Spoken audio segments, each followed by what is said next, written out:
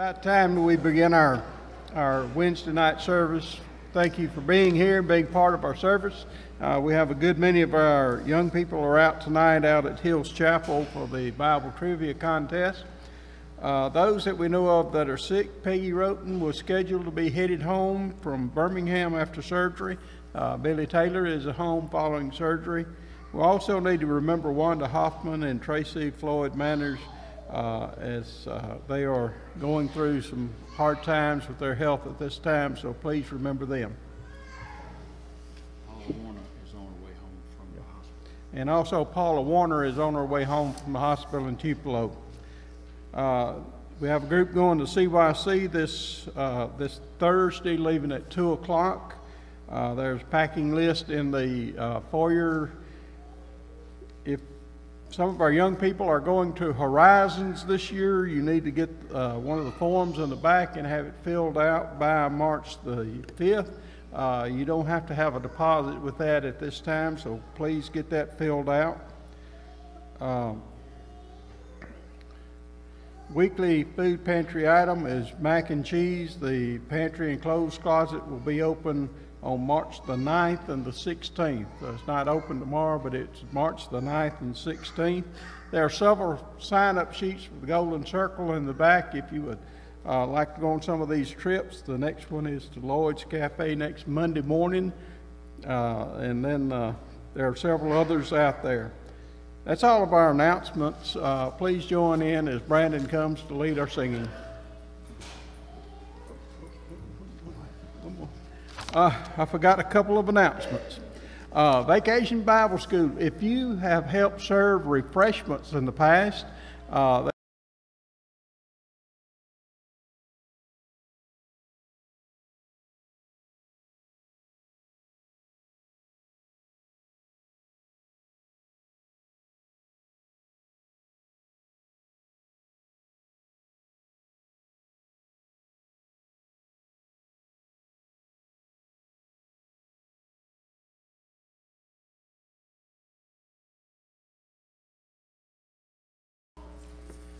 if you would, mark number 902. Number 902, this will be our invitation song. Have that mark turned to number 797. 797.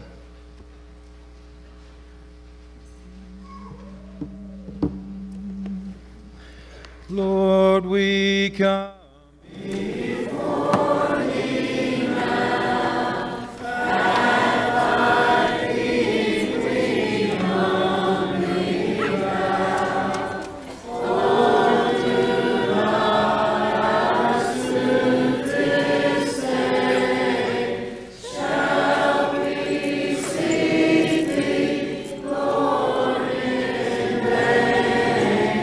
Shall we sing?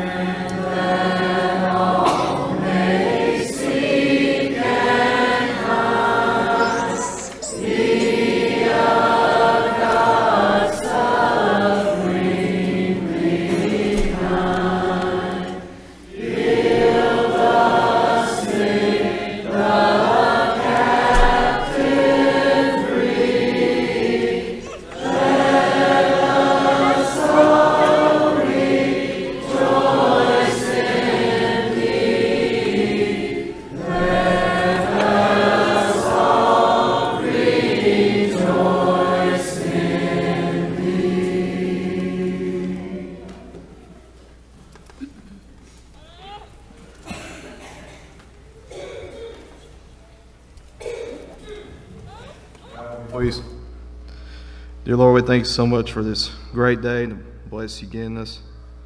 Father, we're thankful for coming here to worship you tonight and help us stay focused on you, God, and so we can learn for all the things you've done for us. Please be with those who lost their loved ones. Please give them the comfort they need. Please be with sickness and help them get better. But please be with all the veterans who are fighting for our country, defending us so we can enjoy the freedom we have. Father, we all make mistakes and fall short every day, and we just pray you forgive us when we do, because we try our best to do what's right. We're thankful for your Son, Jesus Christ, who made that sacrifice on that cross to save us from our sins. We're thankful for your awesomeness and your power. And please be with us tonight in your Son's name. Amen.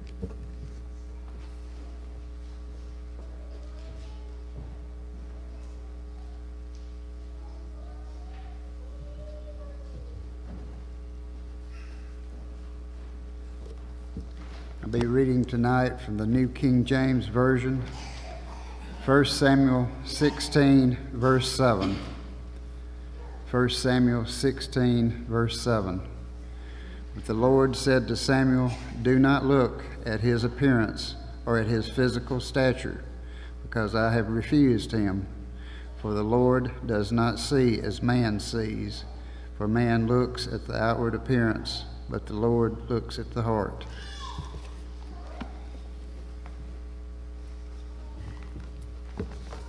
Good evening. Pretty loud. My heart's racing a little bit. I can't tell if it's just I'm nervous or if I'm just excited to be able to have this opportunity to share a little lesson with you this evening. Have you ever just watched something and either thought to yourself or said out loud as your jaw just dropped, "Wow, that is just simply amazing"?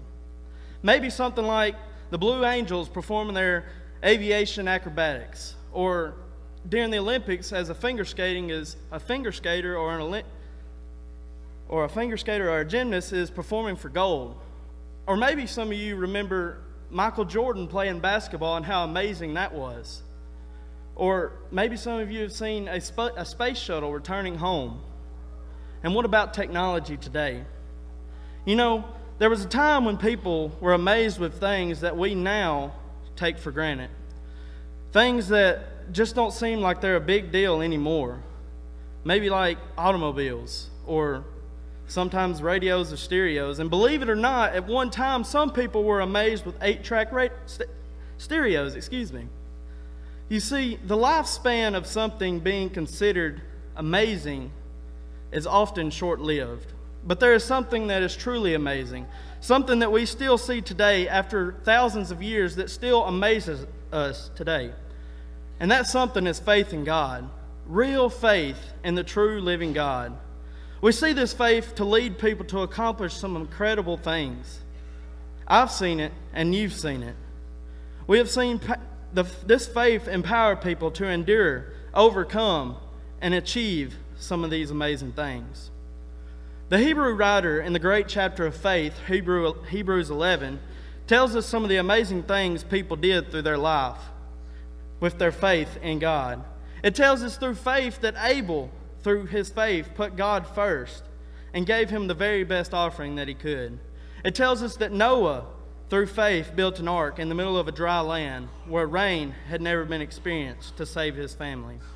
It also tells us that Abraham, through faith, left his homeland, his people, and his family to follow God, even though he didn't know where he was going just yet. And it also tells us that Abraham, through faith, offered up his only son, Isaac, the child of promise, as a sacrifice to God.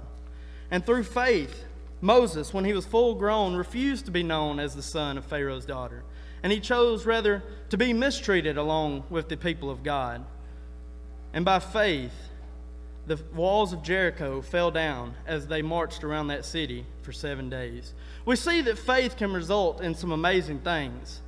Someone just really giving God their best, like building that ark and leaving his family and all his homeland to follow God, even though he didn't know where he was going. Being willing to put God first, even sacrificing his own son. and choosing God over material riches, power, and great fame. You know, to me, one of the most exciting things about God is that time and time again throughout the pages of Scripture, we see God using the ordinary to accomplish His will and get His work done. As Brother Lauderdale read a while ago, 1 Samuel chapter 16, verse 7. We'll read it one more time. 1 Samuel chapter 16, verse 7.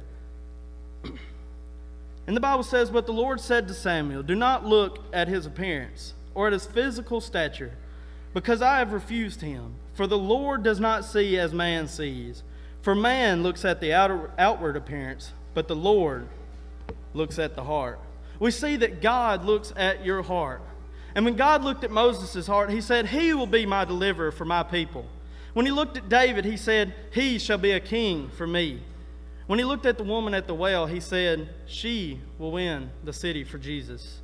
And when He looked at Paul, He said, "He will take the gospel throughout the world, even at the cost of His own life." God is a master of using the ordinary. He is an expert in turning these ordinary people into extraordinary people. Time and time again in Scripture, we see God's power manifested in the lives of someone who on the outside may not look that impressive, but on the inside has fully given their life to God, has fully surrendered their life to God. So what about you today? Have you completely surrendered your life to God? Tonight we have an opportunity, one of the most amazing opportunities to turn your life around. Tonight, if you have not had the opportunity to become a Christian, we have the water ready.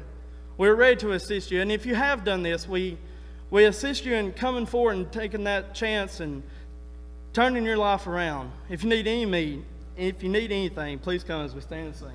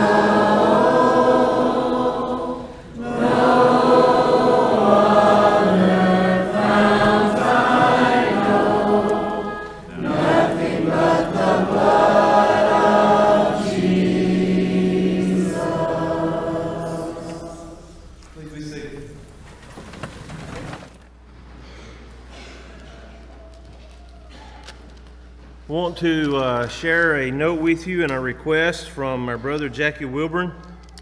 Jackie says, I've made a mistake again. I've talked to God in prayer and asked for forgiveness, but I also want to ask you for forgiveness. He says, I love to worship and most of all just be able to be with you. I make mistakes by acting before I think. And he says, I know that's how a lot of lives get messed up. He says, I want to ask for your support, and you'll be amazed in the new me. So Jackie is asking that he has asked God for forgiveness, that we also grant him that forgiveness and pray for him, and we want to honor his request at this time. Father, we thank you so much for forgiveness.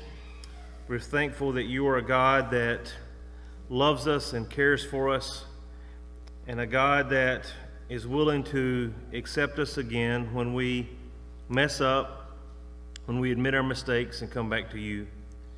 We're thankful for Jackie and his desire to get his life right.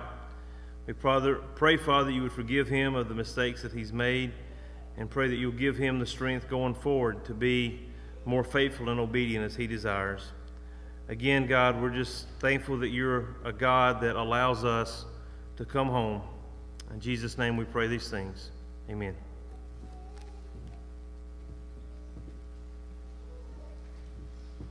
As our teachers make their way to class, we'll sing one verse of number 881. Number 881.